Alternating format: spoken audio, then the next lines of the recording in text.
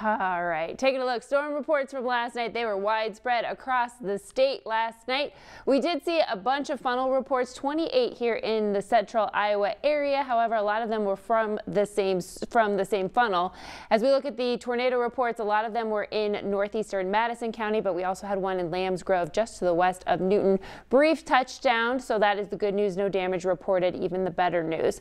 Taking a look now, we just have that rain off to the south. That cold front is still working its way through, but we have another boundary starting to work its way into Iowa. It's putting down a stray shower. That's about all it will be, but this is actually the front that's going to drain us of the humidity, so it's on the way. Right now we just have those clouds making for a pretty look this morning outside. 69 degrees, and yep, it's still soupy for right now, but things are going to improve once that second boundary moves on through. Notice the humidity level is going to drop. It'll get into that comfortable category today, so you just have to wait a little bit longer. Right now the winds are on the quiet side. They'll be about 10 to 15 from the north, so that drier air is going to move in through the afternoon.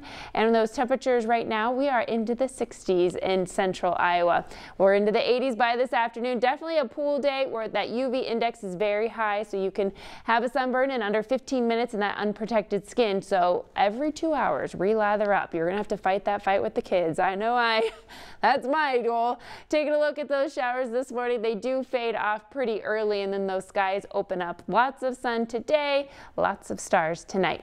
As we look into Thursday, we'll see those clouds rolling in from the west throughout the morning, and then by the afternoon, we'll see some showers start to work their way in from the west. A lot of them fizzle out before they get to I-35, so we'll be waiting until Thursday night to get the rain here, and it comes after midnight. It is going to move in from the west, become widespread, so your commute on Friday morning, it is going to have heavy downpours and lightning. Not expecting anything severe, but certainly going to slow down your trip into work. It does move off to the east as we get to the afternoon, so a little bit more isolated. Could be some redevelopment by the evening, so we'll be watching those to see if they do pulse up to be severe as they move into Missouri. Today's looking good though. 86 degrees with that humidity on the decline.